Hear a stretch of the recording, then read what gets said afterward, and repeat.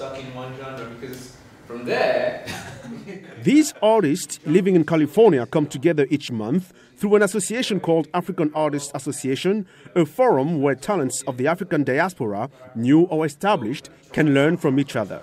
The whole idea is to find a space that we can disseminate information, educate people on the industry, help them navigate the business better. Francis Onolum and other African filmmakers have been meeting regularly for 9 years.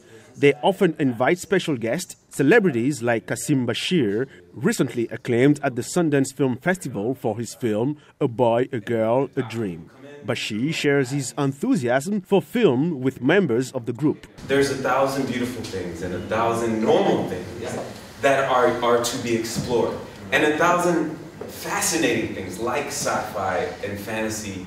But while everyone has ideas on how to succeed in Hollywood, Onolum is aware of the challenges. You're too African, you don't sound American, and this role's not for you. So what happens then is individuals end up just doing the African roles. But keep in mind, even the African roles are being, there's competition with African Americans and people of the diaspora like Jamaican, Haitians. Everyone goes for the same roles. It's hard. I mean, I have to be seriously honest with you.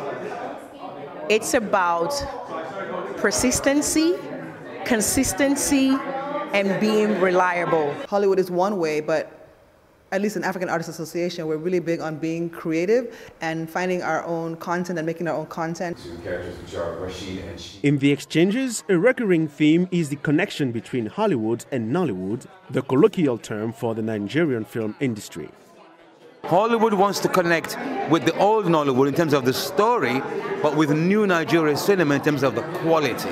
That is where we're going. Black Panther being the #1 movie in the world right now, I feel like these are very exciting times for a different perspective of that immigrant experience. More than a month since its release, the movie Black Panther continues to break records. The film about an African superhero has inspired and opened up new possibilities for those in the African diaspora, from those who have made it to those still trying to make their mark in Hollywood. Arzuma Compaore, VOA News, Hollywood.